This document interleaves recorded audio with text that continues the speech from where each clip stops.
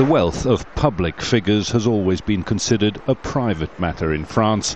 Not anymore. Fending off financial scandal, President François Hollande's order that his ministers publish their earnings and assets online is an effort to turn public suspicion back into trust. It's a strategy that could backfire. When you're in government, you have to be transparent, how much money you have and what properties you own, but it's a bit late for that now. We have too many problems to face in France. I don't think this is the most important one. The move comes after the former budget minister Jérôme Cahuzac admitted last month, having frequently denied it, that he'd stashed hundreds of thousands of dollars in a Swiss bank account. Note, that's the country's top tax collector dodging French tax.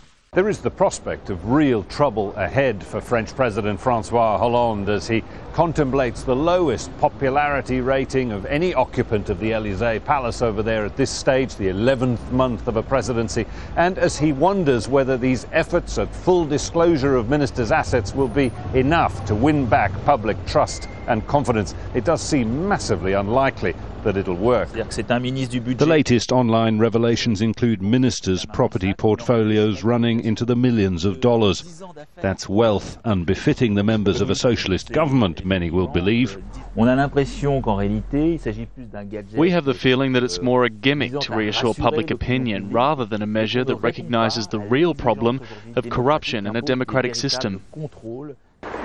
The disclosure of ministers' assets is just the start. Later this month, the government will table a law forcing all MPs to do the same. To many, it's a distasteful display, while there are bigger issues at stake, like spending cuts, low growth, unemployment going up, the president's popularity coming down.